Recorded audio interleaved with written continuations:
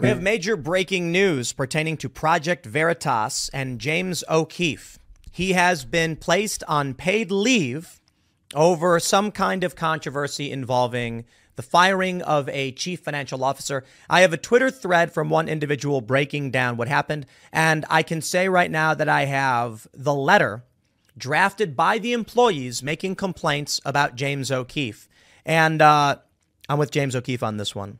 Look, I don't know a whole lot about the internal workings of Project Veritas. I just know that James O'Keefe is Project Veritas. So what we're hearing is that there's some disgruntled employees who have who have issued their complaints about James O'Keefe, and that in some instance, apparently he tried to fire an individual or more, which resulted in the board taking the action of removing James O'Keefe. All this at a time when infighting and drama among the anti-establishment and the culture war right seems to be reaching critical mass. So it is what it is. I can't tell you why it's happening. It is just, it's happening everywhere. And especially considering Project Veritas recently just came out with one of its biggest stories ever, exposing an executive from Pfizer talking about what people would colloquially describe as gain-of-function research. This comes off as highly suspect. Why now, at Project Veritas's biggest moment? And they've had many big moments, don't get me wrong. The Amy Rohrback tapes, where they exposed how ABC News covered up the Epstein interview. Why right now is this all happening? It seems tactless. Why would if Project Veritas had a problem, if the board members had a problem, why would they not simply say, guys, we're going to wait? Maybe they can't. I don't know. Well, let me know what you think. I'm sure there are a lot of people who have their concerns or issues with me, because I've certainly been in a mood, as it were. But I think it's time we have a serious conversation about the bifurcation and the fracturing and the collapse in the unity that we've seen in the culture war right, as it would be described. And we have to address it. We have to absolutely address it. Look, man, you know, it's one thing when you feel personally slighted or you're upset about the way an organization is operating. But let me just stress right now, between the Daily Wire and Steven Crowder, between me and the Quartering and anyone else involved in that, between Project Veritas and James O'Keefe, yeah, we can't have this. We absolutely cannot.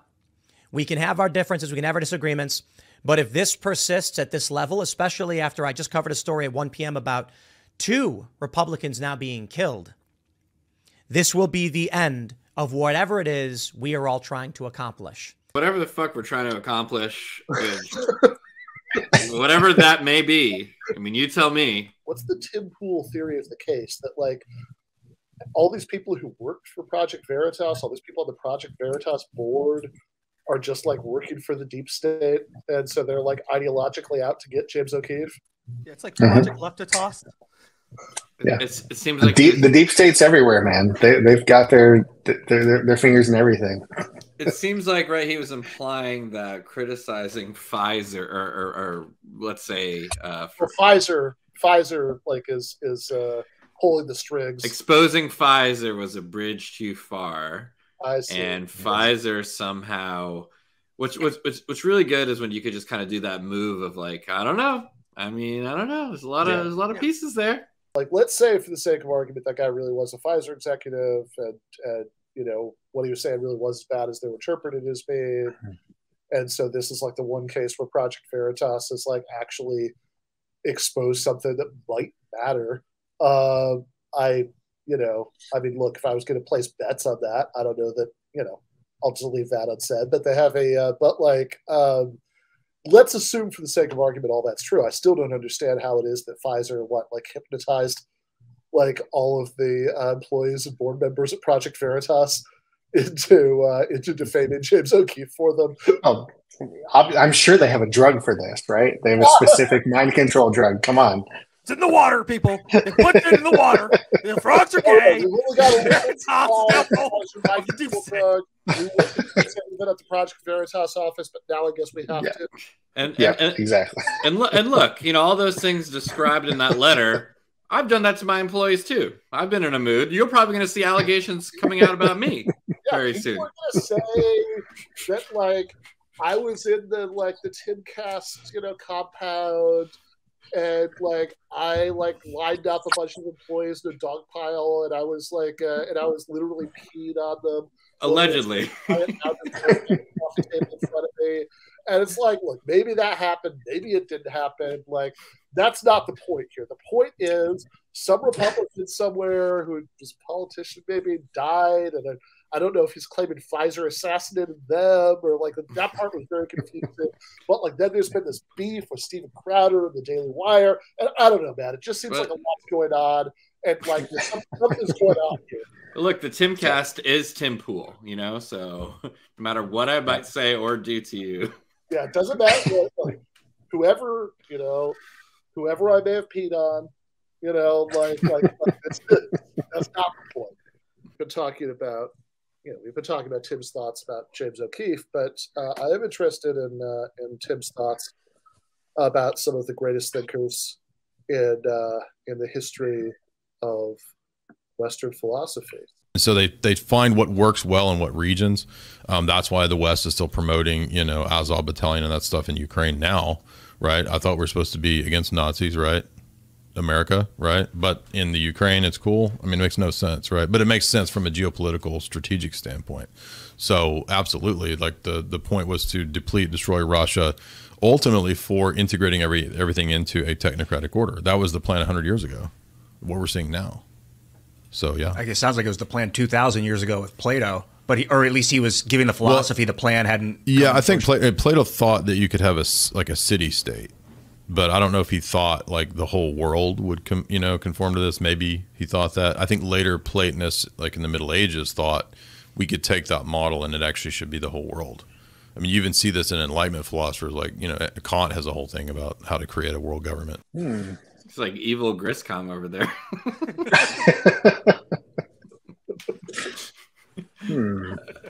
So yeah, you guys are the philosophers. I don't really remember my Plato too well for this. I'm trying to remember the Republic. It didn't sound very one world government-y to me. He was like, there's an individual thing called a city-state, but what if meant the entire world was one city-state?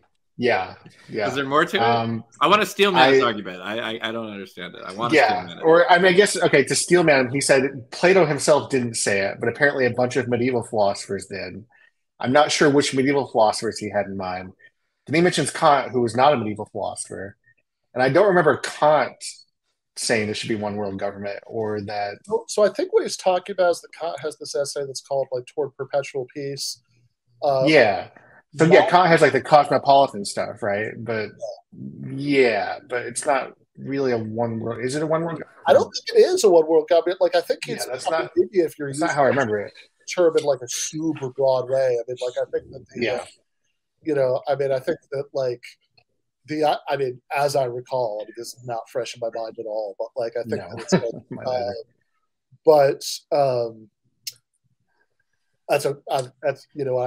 I had a moment of almost feeling bad about talking about it under those circumstances that I realized that's like anything's about to come out of my mouth is going to be like 10,000 times more accurate than what we just heard. So yeah, that's right. Yeah. Now, if we've learned anything here, just make proclamations about things you can't really remember and make them confidently. It doesn't matter.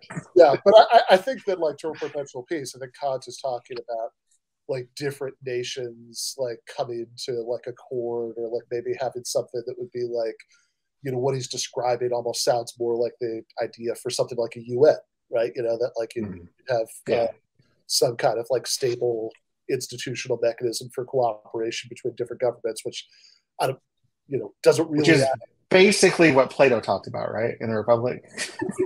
Yeah, I don't remember that part. Okay. I remember a lot about what like the ideal city, would look like. But I also didn't even know it's like there's such a weird that guy who earlier we were trying to remember, nobody knew his name, so we just I think the dude who says that was the plan 2,000 years ago. That I believe that is the one they refer to as Moon Lord. That is indeed. We'll just keep calling him Moon Lord. Yeah, there's another gentleman named Weed Lord that has left the show and released a 6-hour video about some of the stuff that's been going on at the Tim compound, and nobody's watched the 6-hour video. Yeah, I got condensed that Weed Lord. We're just not going to see watch that.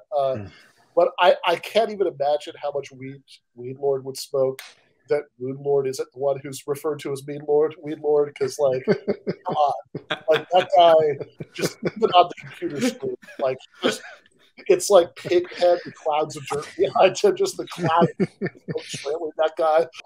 So we do have. So I believe there's a little bit of confusion here, but the one we were starting to play earlier, I believe, is the one where we get a bit more background on Plato, right? There's a larger spiritual and energetic component to this that we definitely do not understand. But it's interesting because you just mentioned that these kind of individuals are calling for the same thing throughout many different years and many different decades. I absolutely agree with you. What are they calling for exactly? How would you explain that to the kind of normie Kyle and Karen out there? What are they calling for? What's their goal? I think the elite ideology nowadays is wedded to a form of extreme Darwinism, where there's a social Darwinian attitude that if you are in power, you have the right to be in power. And that goes along with the belief that actually goes back to Plato in the Republic, that the human population has to be kept at a certain level for the ideal balance. Plato's whole system was based on Pythagoras's number mysticism. And so there's a lot of hoodoo in that, but what today's elite have borrowed or taken from Plato is the idea of dialectics.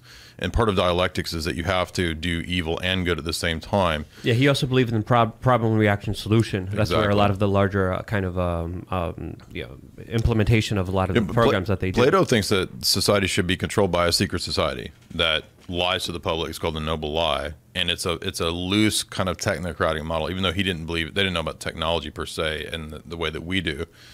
In Plato's Republic, you have discussions of techne, which is the same idea. And the whole idea is that society should be run like a giant math program. And so Plato said the philosopher king goes and studies on a mountain for 30 years and learns math, and then he comes back and he impresses upon the city, on the society, the mathematical geometrical principles of an ideal state. That's what the Republic is. And then in later books, he says that actually it should just be run by an oligarchy that is a secret society, right? Wow. So, yeah, and they have to lie to the public. And Plato was famous for eugenics, for this idea of keeping the population at a very sustainable level. And he even says that not to feed the plebes meat. They got to eat rice. They got to eat kibble. That sounds familiar. Yeah, I've heard that before. Yeah. That's Bill Gates' major pledge. Wow. And what they've been talking about at Davos. Continue. Go. We got to get the numbers down. Everybody's got to be eating some kibble. Kibble. Pretty much, that's what they have us eating, dog food. Hold on. Dog food is meat. No, not the Chinese-made stuff. There's a whole... Okay, well, hold on. I don't know what dog food you're getting for Atlas. No, I'm not getting the Chinese-made That's stuff. right. Good dog food is meat. A lot after World War II, they created dry animal food, dog and cat food. It used to be all meat, and then they're like, we need the meat for the troops, so let's create some new pharma thing, biopharma. I don't know what is in this bread that they're giving to cats. What do you think? Your cat's not supposed to be fat. It's fat because it's eating bread. And cats can't digest that stuff. It's not, they're carnivores. Feed your animals meat. Well, have you tried Beyond Kibble? I've got a new company called Beyond Kibble. So I used to. Plato's like one of my idols, but I just don't know a lot about him. Well, there's good and bad in Plato. Why would you have an idol that you don't know much about? Yo, he thought Klaus Schwab was a nice guy. Come on. I mean, I've always looked up to the idea of Plato because of platonic love, things like that. Like this concept that you can have brotherly love with humans is strictly platonic, apparently. So he's done a lot of good, but apparently, and I love the idea of him sitting with Socrates, who's tripping out, just saying the most crazy stuff, and he's writing it down. Like, yo, this world's gonna remember this dude. So would you say like Plato is like the founding father of the Illuminati? Yeah, ultimately. So apparently Plato, I want to make sure I've got this right from the video that we just watched. He was really into eugenics. He didn't want the plebes to eat meat, but instead he wanted them to eat like vegetarian dog food, I think. And then he was the founder of the Illuminati. Yeah. And my favorite bit here is that he knows the word techne. It's like, well, see, right? He's into using technology to surveil the people, because of the word techne, which just mind blowing. Like so what is techne? I guess without this becoming techne for Plato, like this is a concept for Plato, like techne versus episteme.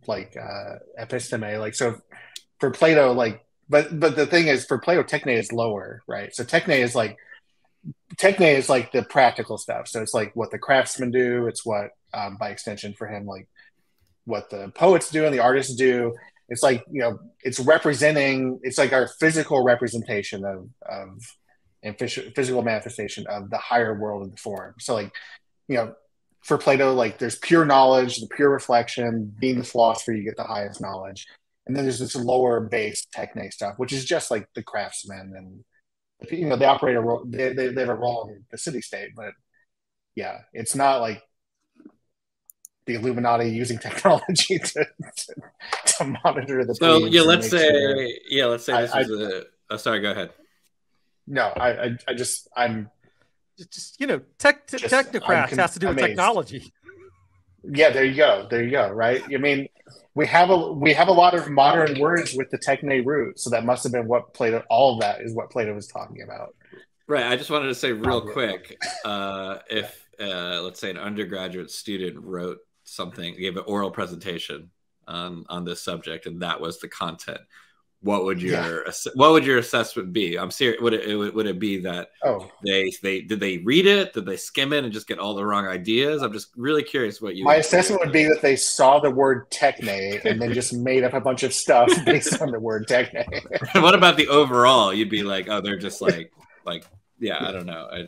It's like you did not read, like you saw a word and that's all. It's like you gave a word to Chat GPT and had it spit something out. Because he said it so confidently. He's just so kind. He's just techne. It's the Illuminati.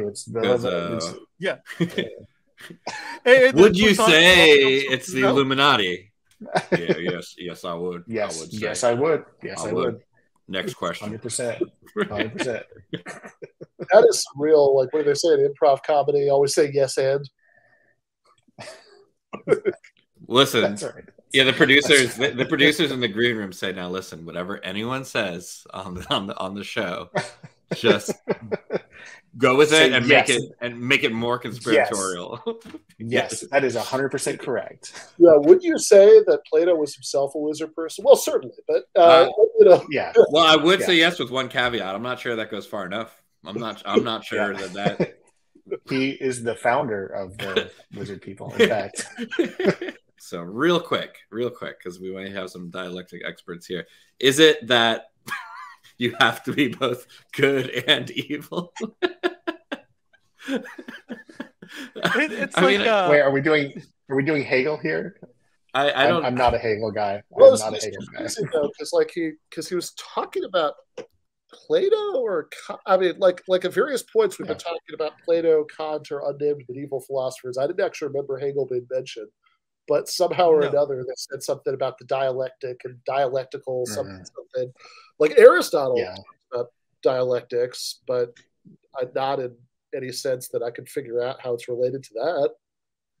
Yeah, but he said the word dialectic, and that's just like Plato said the word. Well, they both said the word techne, so and it means they both love the Illuminati, obviously. It's like the Osmonds. You got to be a little bit good and a little bit evil. What I liked about that one is something actually Ryan I remember said to me a while back is it's like really funny that it's like, okay, like when I debated Charlie Kirk in 2021, he was like really hot and bothered about about Hegel as the source of all evil, that it's like it's Hegel's really is really where all the bad stuff starts, and and that's like to like a pretty ludicrous extent, like when we were talking about Marx at one point in that debate.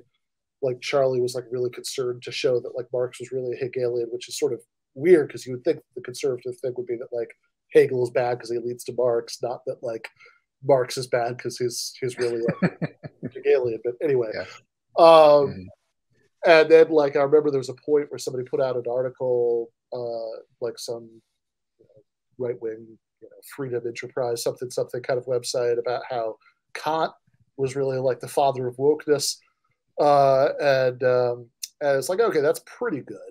But I remember Ryan pointed out around that time, it's like, well, surely eventually these guys have got to discover Descartes, right? I mean, that's got to be the primordial, woke mind virus stuff, because he's telling you to question everything. Yeah.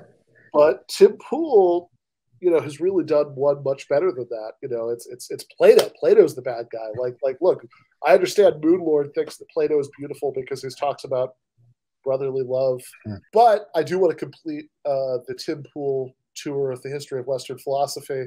Yo, I went to an antique store, a couple of them, in West Virginia, because there's tons. People love antiquing out here. And I was able to buy hundreds of Life magazine going all the way back. I think I have the first issue, actually, which was like a couple $100. I was really excited to get it. And we're going to be putting at the new studio like a viewing library where you can go back and read all of the contextual perspectives. It is crazy to read about World War II before they knew what was going on. Nuts. In one of the magazines, they're like, the U.S. sent defensive machinery and equipment to the UK to prevent an invasion. And it basically shows the armaments for D-Day. Like, we now know the U.S. was sending weapons so they could storm the beaches of Normandy. Back then, it was reported that they were just defending the UK. Oh, you mean the news was lying to people for military gain? Really? Well, I mean, look, I don't expect them to be like, we're going to invade. Yeah, of course, you know what I mean? The whole thing was a subterfuge played on the Germans, essentially, so they didn't know when they were coming or where they were coming from. It really is. These magazines are incredible. To, like, read history in the perspective of the day with no foreknowledge, having the gift of hindsight to read, like, it's just a crazy thing to read a journalist be so wrong about everything. It's part of why we need to preserve our data and why censorship is dangerous and why we need like external sources of data collection, because we need like our data should be in orbit in glass in case a meteor annihilates the surface so that we can see what the mistakes we made along the way and all the things like what you're talking about, how we manipulated our enemies in the past, how they can be manipulating us right now. Mm-hmm. Do you think that when the Soviet Union was falling apart with this concerted effort to make the Russians and the Austrian-Hungarian Empire disappear, because I think when they split up the Soviet Union, the oligarchs or whoever split it up gave the Black Sea to Ukraine. They took it away from Russia. They didn't want them to have Mediterranean access. So you think that was intentional? Oh, absolutely. That's a classic strategic area, Ukraine is, right? So Hitler had that as a really important area when he was trying to, go against Russia. But the Cold War, in my view, was a managed dialectic. Ultimately, I'm not saying it didn't. I mean, my uncle was like a Air Force guy in the Cold War, so I'm not saying that people didn't do stuff, but at a higher level, these are the people who wanted there to be a dialectic between Eastern capital or Western capitalism and Eastern Soviet bloc communism to smash the two together. And what you get out of that is what's called a third way synthesis.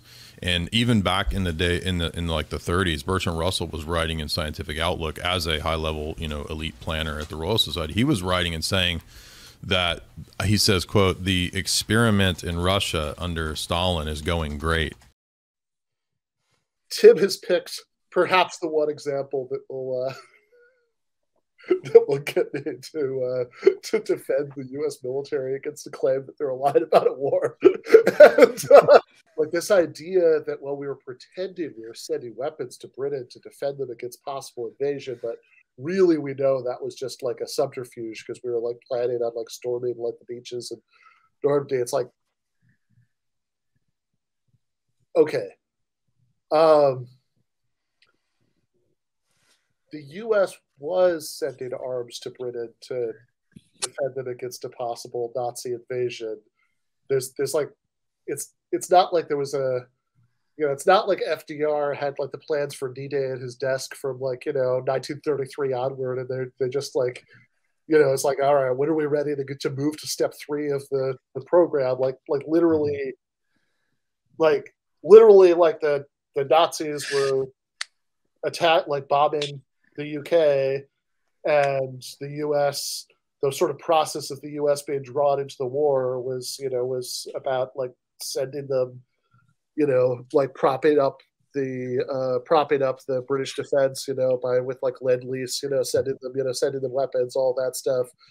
And, long before the US entered the war. I mean, just this idea that it's like any like, it's like, well, this reminds me of something I saw in a picture of storming the beaches at D-Day once. So this must have really been the secret plan to do that. And this whole it's Ben, you're getting it wrong, man. It's like the center of New American Century. They like had the plan to take out the Nazis years before we even got in the war. I mean, why do you think Jack Kirby created Captain America? That's a good point. That's a good point. Yeah, no, fair enough.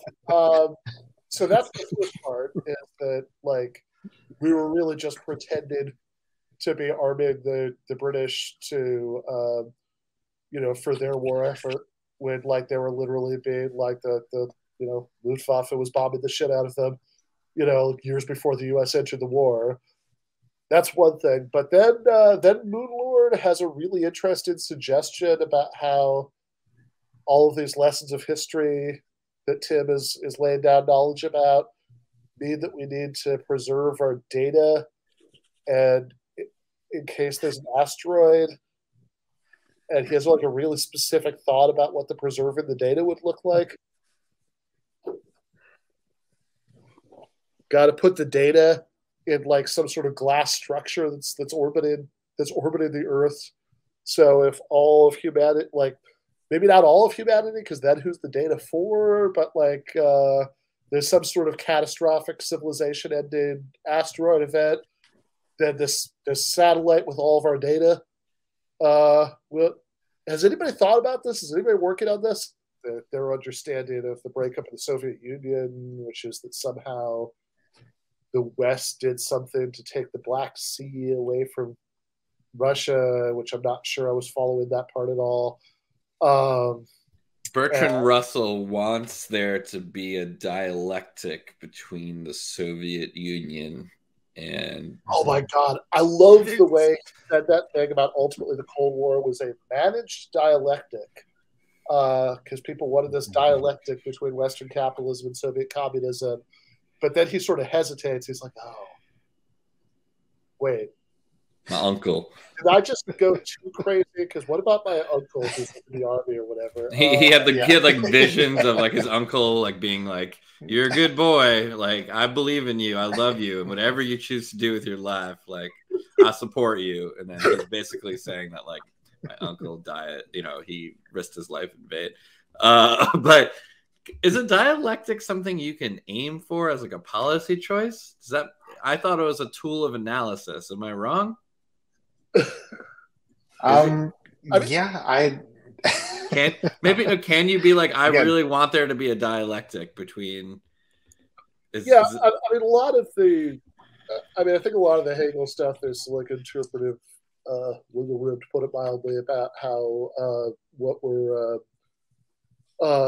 like how much are we making like an epistemic claim, or like is this, like you're saying, like a sort of methodological tool that like this is something that's going to help you understand something, or are you making like a metaphysical claim about the way that the thing itself works, right? That there's this like dialectical structure. Sure. History goes forward or whatever. But that's still descriptive, right? I don't know what the fuck it has to do with what this guy's talking about, because it seems like to the extent that I'm following I think it's like it was like they were just pretending to have a Cold War. When Bertrand Russell is a high-level planner at the Royal Society. But he's also a communist? No. No. I mean, that's like literally just not at all true. I mean, like Bertrand Russell... No, but I think they said he was a communist, right? No, they did, but it's like, Bertrand Russell was like a socialist, certainly, but like he visited before Stalin came to power. I mean, he visited the Soviet Union, famously met with Plato, and sort of came away not a fan. So I don't know what this thing is about Bertrand Russell supposedly saying Stalin was great.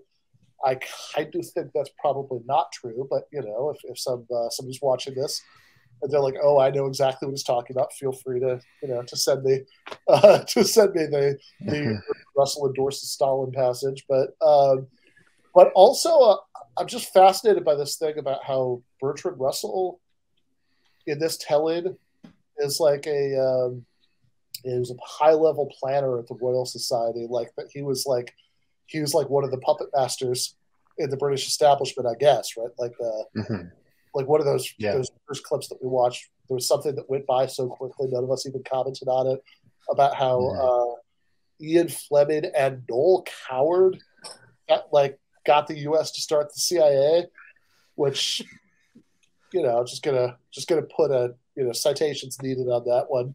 In this version of Bertrand Russell, he's part of the people, the managed dialectic, right? So it's either a fake conflict between the U.S. and the Soviet Union, they're just pretending to fight, or maybe they're fighting for real, but it was a plan to egg on both sides to have this managed dialectic, so that would lead to, I don't know, the war in Ukraine in 2022 or something. I think I kind of lose the thread of it at that point. But then Bertrand Russell, was actually not this idea that Bertrand Russell was hanging around some shadowy office under 10 Downing Street, planning what the British state was going to do. I mean, this is a guy who served time in prison for his opposition to World War I. He was he was very he was a hippie. I mean, he was really into he was a socialist, he was a pacifist. He talked a lot about free love and stuff like that. He had one of the last things that he did in the final years of his life was start a tribunal with Jean-Paul Sartre to expose U.S. war crimes in Vietnam. This is, I just love the fact that this is the name they've glommed onto as the sort of representative of the lizard people. Well, it's the dialectic. He's got a good side. He's got a bad side. The only pushback I actually think in all those clips that we actually saw in anything was when the guest was very gently pushing back against Moon Lord, suggested that the plan to do whatever the conspiracy behind the war in Ukraine is, that was the plan, for the one world government, that was the plan 2,000 years ago with Plato. And he was well, Plato might not play, but basically, right? Yeah, basically, the medieval philosophers running with Plato. If not Plato, then surely the medieval Platonists. They had all this, And if not them, then surely Kant. And if not them, Hegel, obviously. So I just want to review Plato, founder of the Illuminati, was very into techne, which probably has something to do with technological surveillance.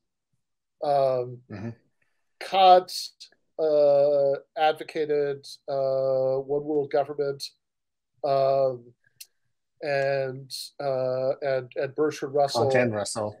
Yes, Kant and Russell were doing the world government phase of the Plato program, which it turns out is not merely about brotherly love, but is about I don't know, wokeness or Marxism or something like that. So this is. I think we pretty much got it. Yeah. And Pfizer. Don't forget Pfizer. Pfizer mind control drugs. Right. And all of it. The Pfizer mind control drugs that make Project Veritas board members want to coup James O'Keefe on behalf of Pfizer and the woke globalist elite.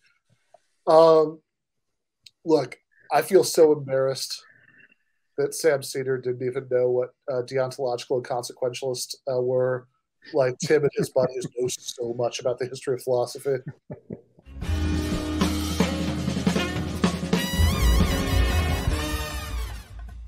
You have been watching free public content from Give Them an Argument.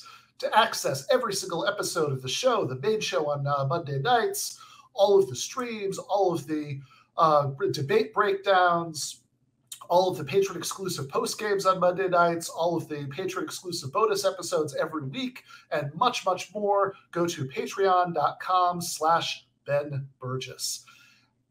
I cannot resist ending this with, don't be foolish.